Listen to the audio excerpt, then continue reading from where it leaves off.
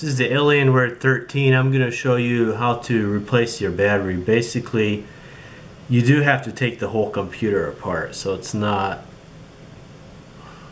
nice and simple. I mean, I had an Alienware M11X R2 before where you just popped the cover out and you took the battery out, but basically you unscrew these two screws here. You're going to pop this cover off here. Then you're going to have screw points here, here, here, here, and here. And then on the inside part, you're going to have a screw here, and a screw here, and one screw here. And basically, once you get all those screws removed, I already did that. I mean, I'm sure you don't want to watch me pulling screws out.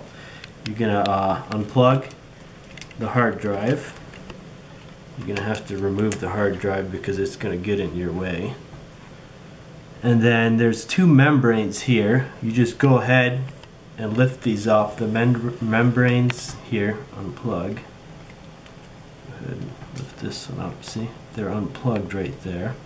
And then once all the screws are off, basically there's two push points here and here. You're going to open the screen. Gently push down on these 2 points here, and that's going to cause the keyboard to pop up. And then open the screen all the way so you don't scratch the screen. Go ahead, see, you pulled the two membranes out there, and your battery is right here. Basically, on the other side is where it plugs in. You'll see right away it says battery. You unplug it there, you unscrew it here, and you pull it out.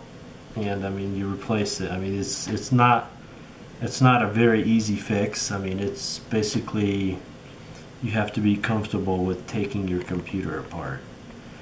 And that's pretty much it to replacing your battery.